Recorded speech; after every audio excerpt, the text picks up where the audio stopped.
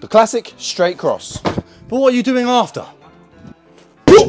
Boxers, I bet your mother told you not to point, but we're using an arrow to point you in the right direction.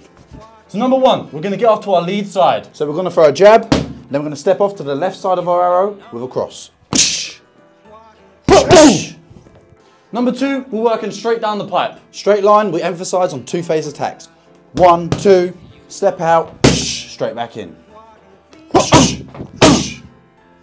And finally, we're getting to the outside. So we throw the classic 1, 2, then we shift the weight from our front leg to our back leg, and step on the outside.